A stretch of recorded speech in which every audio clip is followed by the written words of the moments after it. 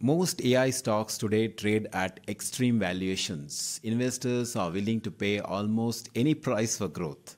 Yet one of the most important companies powering AI infrastructure trades at a valuation that looks stuck in the past. That company is Micron, and it is trading at a forward PE of just 8x, which is much below the industry median of 31 and far below many of its AI peers. This raises a very uncomfortable question. Is the market missing something big, or is Micron still the same old cyclical memory company that always collapses after a boom? Analysts clearly believe the second story. Their models already predict a sharp downturn for Micron in 2028 and 2029. They already predict a period where earnings fall, revenue slows, margins compress, and the cycle returns. In this video, I want to challenge that assumption. I want to explain why Micron looks undervalued compared to other AI stocks and what exactly investors are afraid of, and why the old memory cycle framework no longer applies in the age of AI, cloud, and contract-driven demand. Micron carries a long and painful history in the stock market. For decades, it was the textbook example of a cyclical semiconductor business. When memory prices were high, profits exploded. When supply caught on, prices collapsed. Margins evaporated. Cash flow disappeared.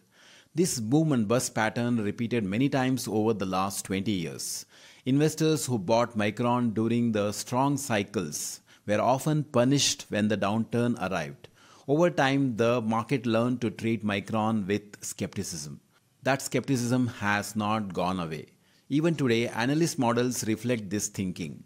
Consensus estimates show Micron's earnings rising strongly through 2026 and 2027, followed by a sharp decline in 2028 and 2029. Revenue growth also slows or turns negative. The assumption is clear. Another memory cycle will eventually destroy profitability. This fear is the single biggest reason Micron trades at a much lower multiple than other AI-related companies. So if you look closely at analysts' projections, the story is familiar. Micron enjoys a few strong years driven by AI demand, and then capacity expands, supply overtakes demand, prices fall, earnings collapse. This logic made sense in the past because memory was a commodity. DRAM and NAND were largely interchangeable. Customers bought based on price, not differentiation. When prices rose, manufacturers rushed to add capacity. That capacity came online with a delay and oversupply followed. The problem with this framework today is that it assumes Micron's business has not changed. In reality, this has changed dramatically. Micron today is no longer dominated by low-end consumer memory. Data center and cloud customers now drive the business. In fiscal Q1 of 2026, Micron's cloud and core data center businesses together contributed nearly 60% of total revenue. These segments also delivered the highest margins in the company. Cloud memory margins reached the mid-60% range, while core data center margins exceeded 50%. These are not commodity-like economics, right?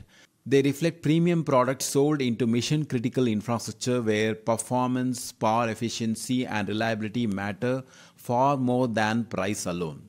This shift in revenue mix is one of the most important reasons Micron should not be analyzed like it was in the past. At the center of Micron's transformation is high bandwidth memory, or HBM. HBM is not just another memory chip. It is a tightly integrated, highly customized product designed specifically for AI accelerators. It is co-developed with customers over multiple years. It cannot be easily substituted, and most importantly, it is sold under long-term contracts. Micron has already locked in pricing and volumes for its entire HBM supply for calendar year 2026. This includes both HBM3E and next generation HBM4. That level of revenue visibility is extremely unusual for a memory company. This alone makes Micron fundamentally different from the past. One of the most misunderstood aspects of high bandwidth memory is how it changes supply dynamics across the entire memory market. HBM consumes far more silicon than traditional DRAM. Management has explained that HBM carries roughly a 3 to 1 trade ratio versus DDR5. In simple terms, the same wafer capacity that could have produced 3 units of standard DRAM is instead used to produce just 1 unit of HBM. As demand for HBM rises from AI data centers, a disproportionate share of total wafer capacity gets absorbed by HBM production. This automatically restricts the supply available for traditional memory products such as DDR and NAND. To understand why this matters, it helps to look at what happened in past memory cycles. When consumer demand for PCs, smartphones, or other devices weakened, memory manufacturers still kept their fabs running. These fabs have very high fixed costs, so shutting them down was not economical. Instead, companies continued producing DDR and NAND and pushed that excess memory into the market at lower prices. This led to oversupply, collapsing prices, and severe margin destruction across the industry. That mechanism is far harder to repeat today. Even if consumer demand for memory weakens, manufacturers cannot easily redirect capacity and flood the market with cheap DDR or NAND. Because a large portion of wafer capacity is now physically tied up in high-margin, long-term HBM contracts for AI customers. That capacity cannot be quickly repurposed without sacrificing contracted revenue and strategic relationships. As a result, the supply of commodity memory remains structurally constrained, not because the demand is strong everywhere, but because capacity is locked into HBM production. This creates persistent tightness across the memory market. This is fundamentally different from the past cycles where rising prices encouraged reckless oversupply and led to violent downturns. Another critical change is customization. HBM advanced server DRAM, low power data center memory, and enterprise SSDs are not off-the-shelf products. They are built around customer specific requirements. Performance targets, power limits, packaging, and validation are all customized. This raises switching costs and deepens customer lock-in.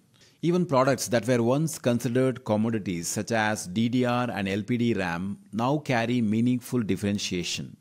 Micron has been the sole supplier for certain low-power data center memory products that would have been impossible in earlier cycles.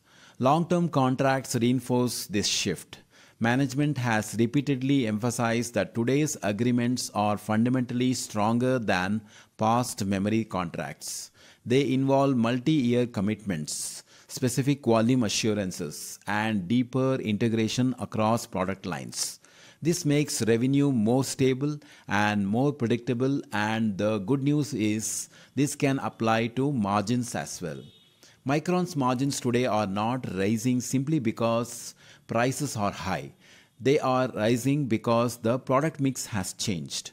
In fiscal Q1 2026, Micron delivered nearly 57% gross margins. For fiscal Q2, management guided to roughly 68% gross margins. These levels already exceed prior cycle peaks. More importantly, management expects margins to remain strong and improve gradually through the year, supported by favorable mix, disciplined pricing, and cost execution. This matters because mix-driven margins are far more durable than cycle-driven margins. Another reason past cycles were so destructive was reckless capital spending. This time, Micron's capital allocation looks very different. Capex is rising, no doubt, but it is disciplined. Fiscal 2026 Capex is expected to be around $20 billion, focused mainly on HBM, advanced node transitions, and selective expansion of cleanroom capacity, the highly specialized factory space required to manufacture memory chips. New fabs in Idaho, New York, Japan, and Singapore are coming up online gradually over several years, not all at once. There is no evidence of industry-wide overbuilding. At the same time, Micron is generating massive free cash flow, reducing debt, and strengthening its balance sheet. The company expects to reach a net cash position and has resumed buybacks and dividends. This provides resilience that Micron did not have in past cycles. Analyst projections for 2028 and 2029 assume that memory demand will collapse the way it has before. But this ignores how AI changes memory demand. AI workloads require more memory per system, not less. Inference workloads, which are becoming increasingly important, rely heavily on fast memory and high-performance storage. Enterprise SSD demand continues to grow as models scale and move into production. Even if AI spending growth moderates, memory content per system continues to rise. Each new generation of AI servers need more memory and faster storage to handle larger models and real-time inference. So even when growth slows, memory demand holds up instead of collapsing the way it did in the past cycles. When you combine this with contract-driven revenue, structural supply tightness, and product differentiation, the magnitude of future downturns is likely to be far smaller than historical cycles. So coming back to the original question, why is Micron undervalued compared to other AI stocks? The answer becomes clear. The market still prices Micron as if it were primarily a commodity memory supplier. It assumes today's strong profits will fade once the cycle turns. But Micron today looks very different from that old image. It now operates more like a specialized AI infrastructure supplier deeply embedded within long-term cloud and data center build-outs. A growing portion of its revenue is contract-driven. Its products are increasingly customized. Its supply is structurally constrained by HBM and advanced manufacturing requirements. And its margins are supported by mix and differentiation, not just short-term pricing. Of course, this does not mean Micron is risk-free. Memory will always have some cyclicality. AI spending growth could slow.